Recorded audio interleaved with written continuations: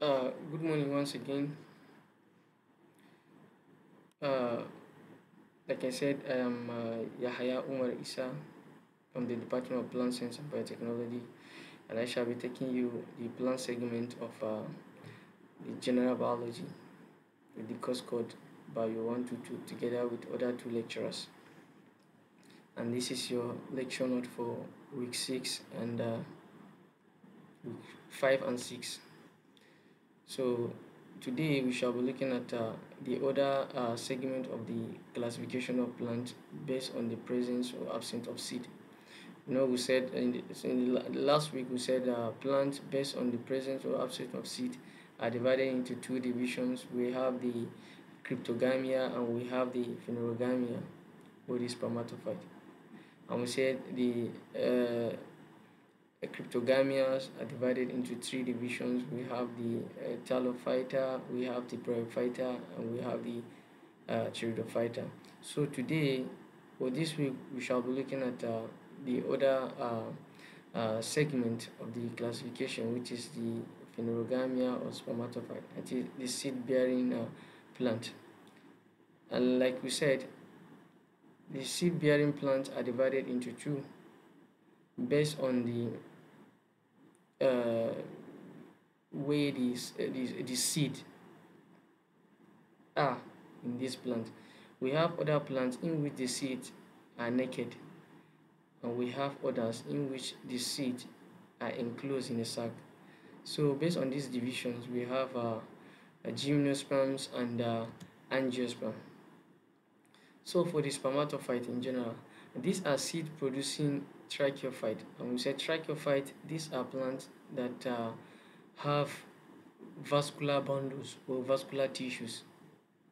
And we said the vascular tissues are the transport tissues in plants, which are the xylem, which is responsible for the transportation of water, and we have the phloem, which is responsible for the transportation of the already manufactured substance to where they are going to be utilized within the plant body.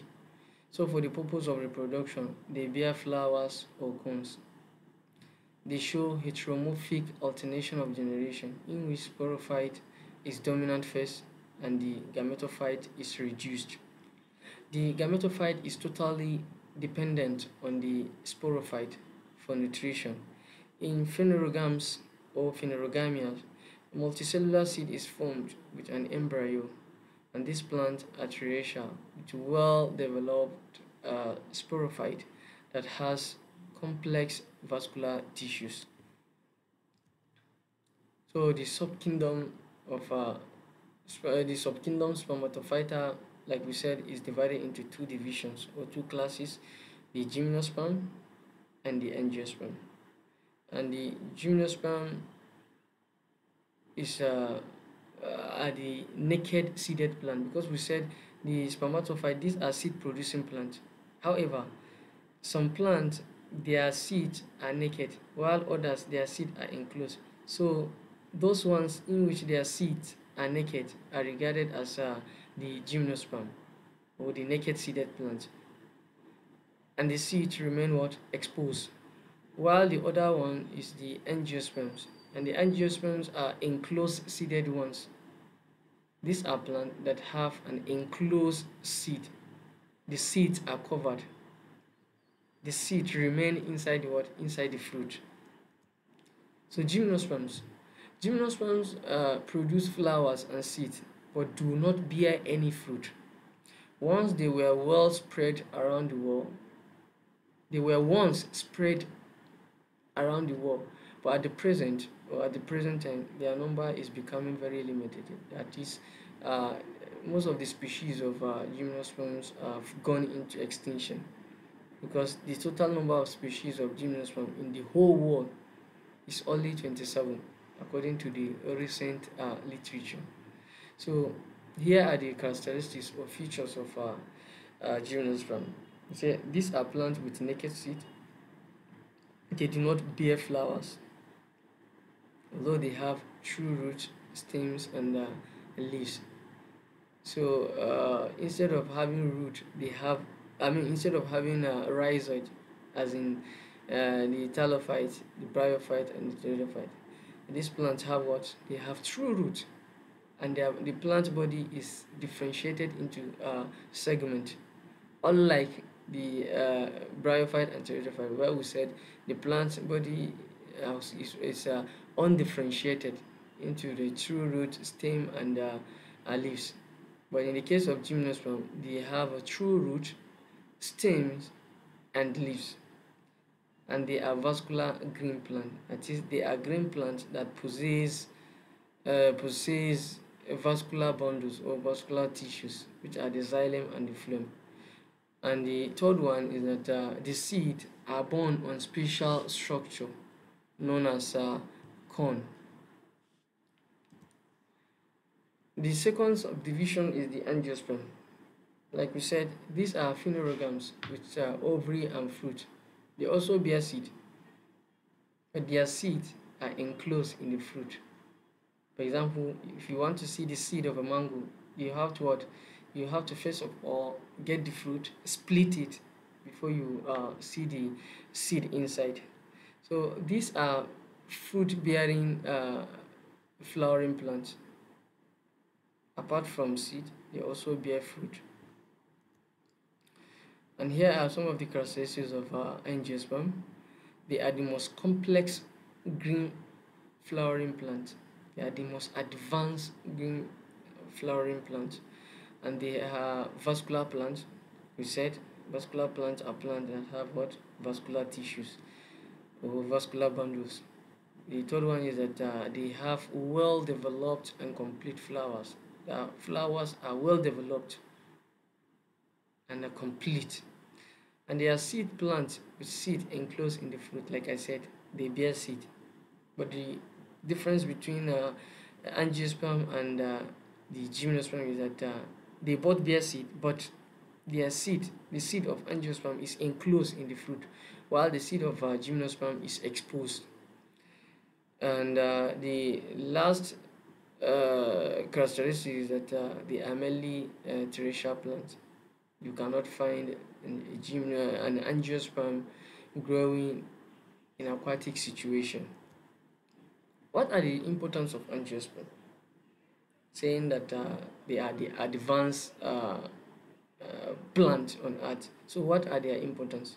So one of the importance is that angiosperms can grow as big as trees, like the mango. The mango is if you look at the mango tree, it's a very, very big one. So the tree can provide animals with both food and shelter. Some animal normally live on the tree. So the tree there is their shelter. The tree there is their home. And some animals do consume from the fruit of these trees. For example, bats. Bats normally consume from this fruit of a mango or mango fruit. Another one is that angiosperms serve as a home for monkeys. You know, monkeys normally live on top of trees. So the trees there serve as a home for monkeys and other large mammals. Hope you know mammals. You know, mammals are those animals that bear their young ones alive. So as well as birds, reptiles, and arthropods. And another one is that angiosperms serve as a home for insects and spiders. And lastly, angiosperms are sources of food. For example, the fruit serve as a fruit as a food to man and other animals. Timber too. You know, we also get timber from these big trees. Some trees or some plants are medicinal, curing different ailments, and other useful products such as oil, gums, and spices. Now, angiosperm is also divided into two. You know, we said these are plants that have seed enclosed in the fruit. We have some angiosperm in which their seed leaf is one, and we have those in which their seed leaf is more than one. That's why angiosperms is divided into two. We have the monocotyledon and we have the dicotyledon. Now, the monocotyledon. The monocotyledon bears seed which have only one seed leaf or cotyledon. Another one is that the vascular boundaries of the stem are scattered. The bundles, the vascular tissues are not well arranged, rather they are scattered. And their leaves have veins. The veins on the leaves are running parallel to one another. It is they have a straight line, a straight veins, not in a network situation, but they are what the veins are parallel. They are not intersecting with one another. And lastly, they have a fibrous root system. Their root systems are what are fibroid. They are scattered. They are not tap root. The roots are not what straight deep into the soil. No, it is widely spread. The second one is the dicotyledon, which is the second division of angiosperm. I would say the dicotyledonous plant, they bear seed which have two seed leaves or cotyledon instead of one as in mono. Here they have two seed leaves or cotyledons. Secondly is that the vascular bundles of each stem are arranged. In the case of monocotyledon, we say they are what they are scattered. Here they are well arranged in a regular pattern. And another characteristic is that their leaves have veins arranged in a branch network. While in the monocotyledon, we say they are what they are parallel to each other. Here, they are what they are branched. And the last one is that they have a taproot system. While in the case of monocotyledon, we say monocotyledon have a what fibrous root system, while the dicotyledonous they have what taproot system. And a typical example of monocotyledon is the maize plant. If you look at a typical maize, if you look at the root, is what is a fibrous root system, and if you look at the leaves, they have a parallel veins, not network or not a branch network. While a typical example of a dicotyledon is the mango tree. The mango tree is a typical example of dicotyledon. Thank you so much. See you next time.